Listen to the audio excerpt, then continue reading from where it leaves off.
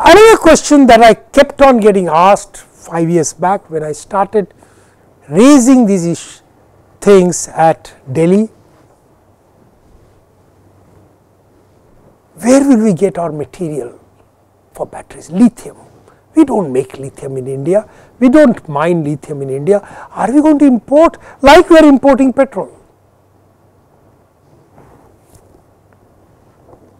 Where are we going to get nickel? Where are we going to get manganese and graphite, cobalt?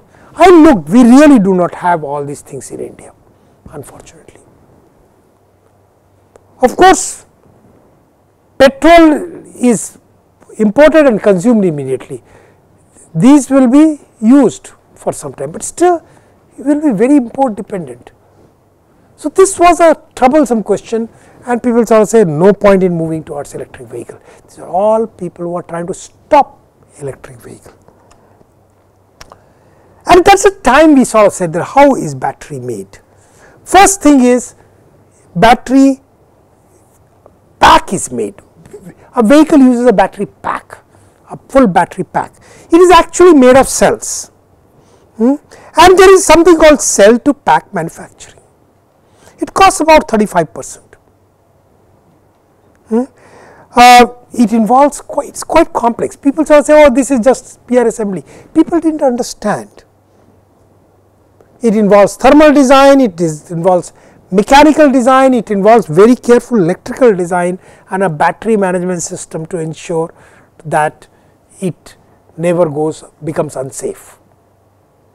All this we are going to do in detail when we do the battery chapter. The next thing that it requires is a cells. Cell manufacture is a little bit more like chemical engineering, it is a 20-25% value add. But the most interesting thing is I told you that cells keep on evolving, year after year the cost comes down, energy density goes up. So, cell manufacturing is what it will impact the most, because you will have new chemistry. If you use old chemistry, your cost will be high, your weight will be high, size will be high. So, this is where you really require technology. You probably have to get into partnership with somebody and start and then develop technology.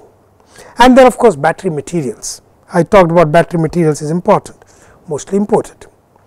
This is where we started looking at it.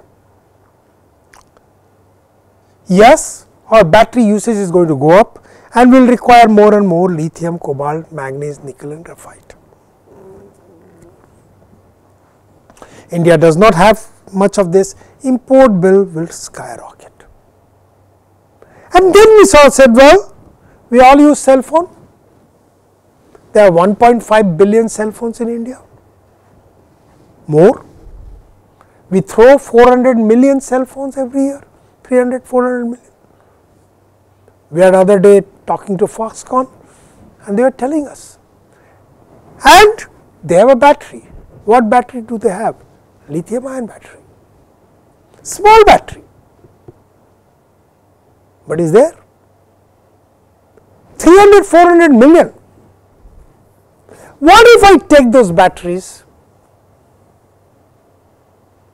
can I extract material?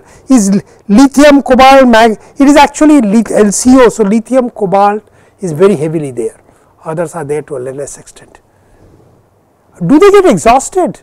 No, these are materials, they remain. The battery has gone down, but the material is still there. Can I extract those materials in an environmentally friendly manner? Can I then reuse it for new batteries? This requires recycling technology, very, very important. And we have 400 million cell phones being thrown every year, enough for our initial thrust in electric vehicles and for new cell phones and things like that. Then we have laptop batteries. What do we do with that? Can we take that and recover the material? So, even though we do not have mines, can we have what is called urban mining? can I recover all the material? Of course, I have to do it at near zero effluent. I can't pollute, and this requires a process to be developed, but if we do that, we can get enough lithium and manganese, and of course one time we may have to import, but then we can reuse it and reuse it and reuse it. Almost you can recover 90% of the materials and reuse it, and we can actually develop this technology, become very good at it, and become the urban mining capital of the world. This is a very big opportunity, probably one of your biggest opportunity for that scaled commercialization, only if you are ready to do it. Another few minutes, one more chapter. What are the EV subsystems? I have done this part of it in the first lecture, and therefore just want to quickly go through it. The internal circuit, internal combustion engine, drivetrain to EV drivetrain. The common parts are body, frame, common. Of course, you may want to make it lighter. You don't need that heavy because you don't have this power engine and all that. Doors and power windows will be common, wheels will be common, suspension system will be common, power steering systems will be common. Of course, if you are using hydraulic based power steering, that will change, but new vehicles are using power steering. Similarly, power brakes and all that. Power braking system will be common. Again, if you are using hydraulic, that will change. Safety systems, all airbags and parking sensors, all wipers, fluid pumps, mirrors, interiors, seats, everything is common. So, there is a lot of common things. What change is only the drivetrain and the fuel source. The parts which need to be modified, not completely thrown out. Air conditioning system. Air conditioning system conventionally used to be driven by hydraulics. What happens? The engine drives the wheel or a motor, engine drives the drives, and from there hydraulic actually convert it to driving the air conditioning system. Now we can drive air conditioning system directly by electricity, by a motor controller. So, we will have to develop motor and controller, which is by the way already happening in many of the modern vehicles of even the petrol vehicles, because they normally have a battery and that is driving it. Cooling system, just like air conditioning, cooling for any other item. If there is heat, then cooling. Electric batteries, for example, may require cooling, motors and controllers may require cooling. Dashboard may need some modification, more electronics is coming, anyway that change is already happening. So, these are the modifications.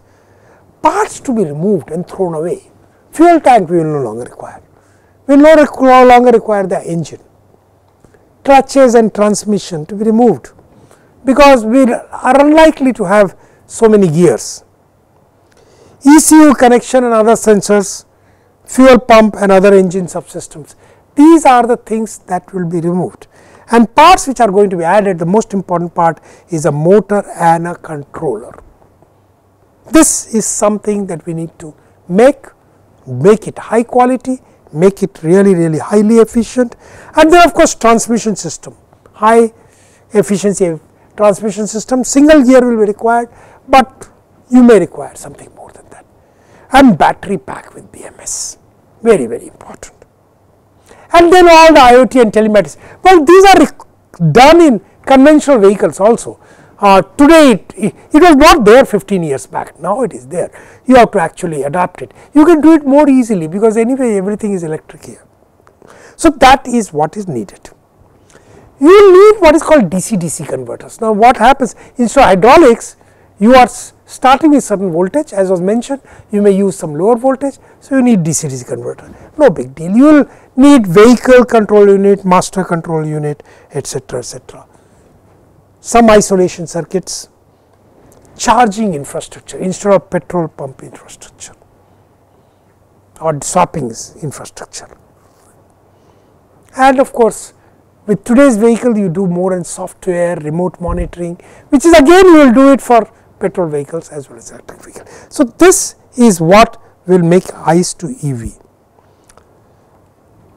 You have to all the time also worry about regeneration.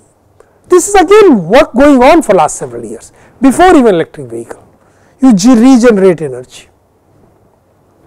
That is where R&D is required. Needs motor design to recover as much of energy as possible. So, even when you are slowing down, motor should act as a generator and do that. Can regeneration efficiency comes close to 90%. This is our goal. Today it is much lesser. In which case we have to only worry about rolling resistance and aerodynamic drag, which I will talk about it. Materials for lightweighting vehicles, that will help a lot. Materials for better insulation to reduce heat load. So, our air conditioning competes with drivetrain for battery power. Better tires, better aerodynamics, wheel control and software. Can we gainfully redesign every part of a ICE vehicle for electric vehicle? That is the goal that we have. To conclude my section 1B, time is of essence. In 4 years we will be flooded with imported EVs. We have 2 years to design and manufacture EV system. We need to worry about what can we do in first year, second year, third year, not just develop but commercialization and scale. What do startups should do and what should educational institutes R&D should do? How do industry and academia work together? What we need from government? What is the role of the government? A question that has been thrown often to me, can we do most of it by 2030? I believe certainly.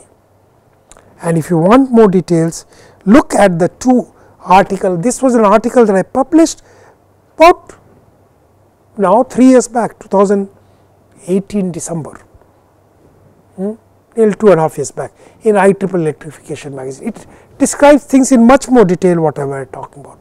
There is also a blog that I have, that I wrote long back, again 4 years back, Understanding the EV Elephant.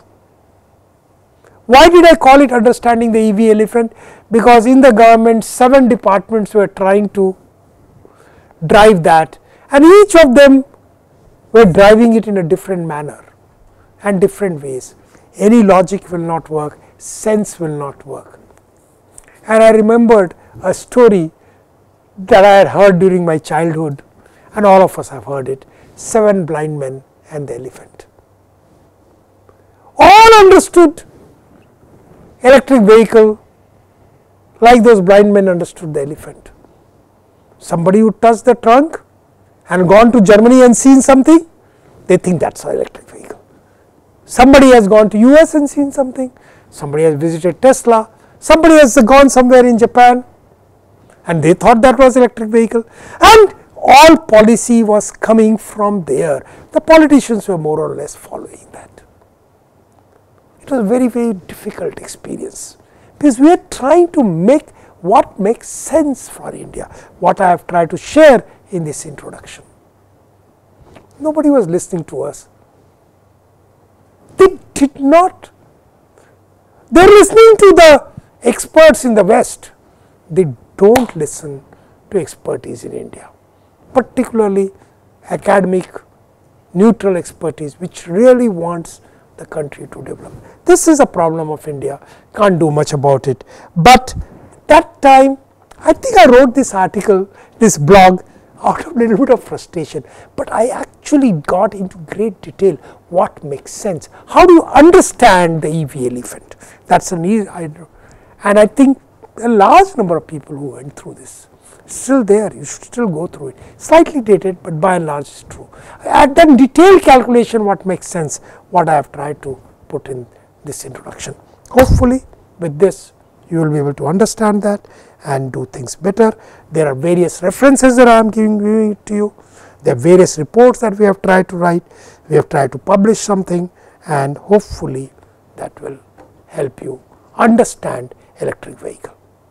From next week onwards we are going to start with how does vehicle work. what are the forces that make it work, and we will do that. Thank you very much.